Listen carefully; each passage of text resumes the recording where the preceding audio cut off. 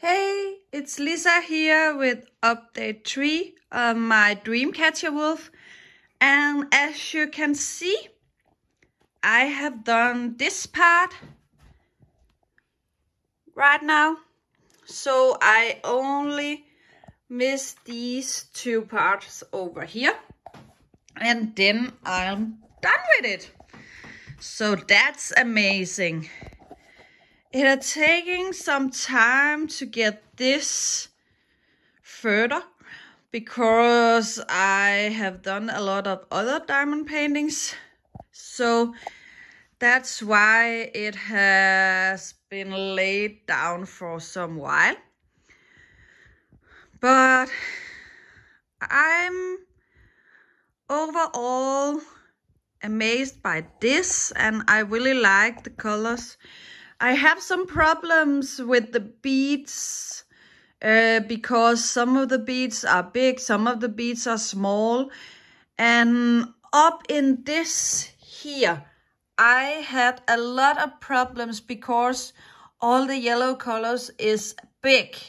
So when I set the yellow colors beside each other, it almost push each other to the side. So that's really not good, and it's really annoying because it's doing something with my beads where they suddenly pushing the beads up, and that's not good, and I'm not happy with that.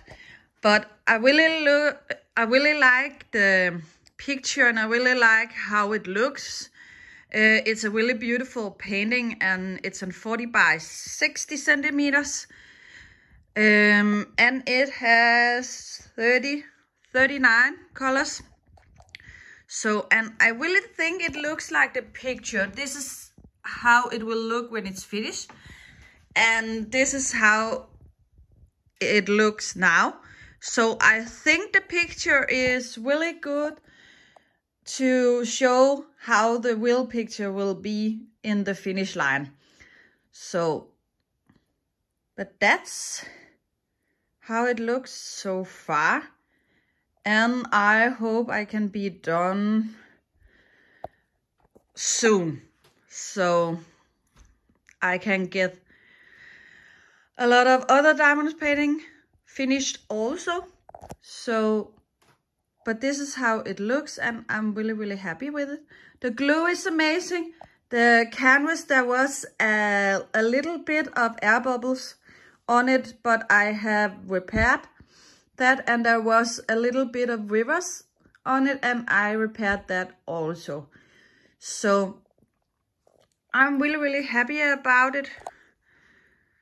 So that was all for today. If you like this video, give it a thumbs up, or you can comment down below, or you can subscribe.